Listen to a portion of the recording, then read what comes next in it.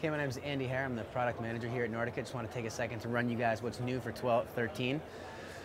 Coming in the 6 twin tip all mountain ski, really designed to have that all mountain performance, but yet be able to get you into the park, have some fun with that.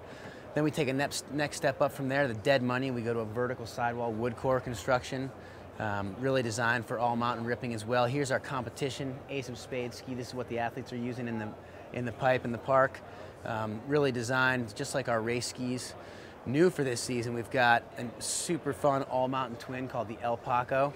Go to 87 millimeters underfoot, wood core, vertical sidewall. This thing's got a ton of performance built into it, but it's really fun for ripping the whole mountain. It's not just the park, not just the pipe. You can take this thing anywhere you want. And then also rounding out that kind of all-mountain twin collection for us is the Soul Rider.